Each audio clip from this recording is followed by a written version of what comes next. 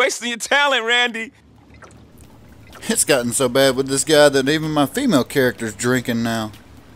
Hello everybody, my name is Street Reaper. Thanks for tuning into my channel.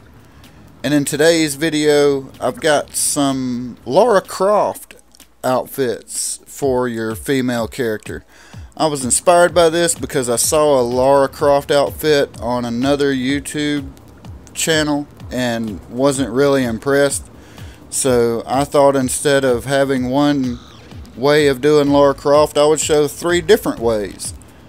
The traditional Tomb Raider or Underworld, the Lara Croft from Lara Croft and the Temple of Osiris or Relic Run, and then finally Lara Croft, A Survivor is Born, the Definitive Edition.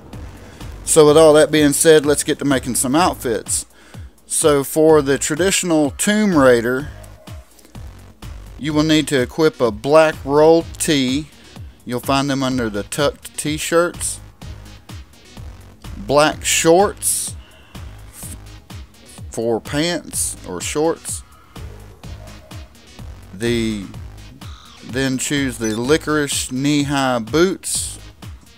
Find those under boots or shoes. And then these next few options are just optional. I kind of included them because I thought they added to the outfit. First, the black plastic frames for glasses. Then a black fashion watch. And then black fingerless gloves.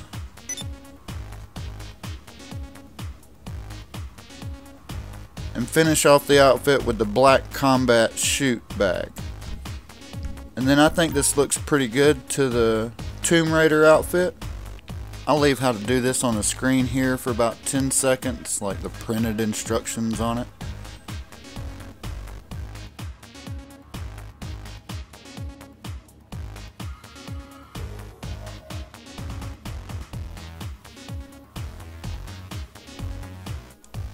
So next we have Lara Croft and the Temple of Osiris or Relic Run. So first go to the cyan t-shirt. You'll find that under t-shirts. Then the olive shorts. For shoes, go with the licorice knee-high boots. And then the black fingerless gloves. And there again, I chose to add the black plastic frames for glasses, a black fashion watch, and then finished it off with the black combat chute bag. And I think it ends up looking pretty good compared to the outfit that she has in the game. So make sure to save these as an outfit. I'll leave this up on the screen for about 10 seconds or so. The printed version on the right.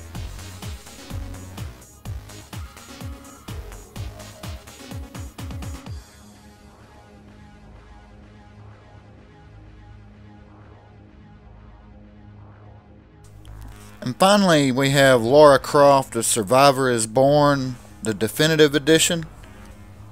So for this one you have to do a little bit of a glitch because I couldn't quite find the right boots, so I chose to do the flight suit boot glitch, which I found on Freight Train What the Fudge's channel. So equip a flight suit and then go to pants. Equip the tan skinny cuts under leather pants, and you'll notice that it keeps the boots on after you do that. So then go to the tucked t-shirts and equip a gray rolled tee.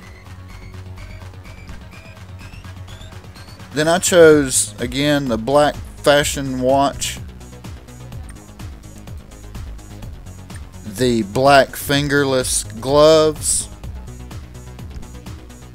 the black plastic frames, and like I said, these are optional, and the black combat chute bag for your parachute. And I think it's pretty close as you can get in GTA for these, for Lara Croft outfits.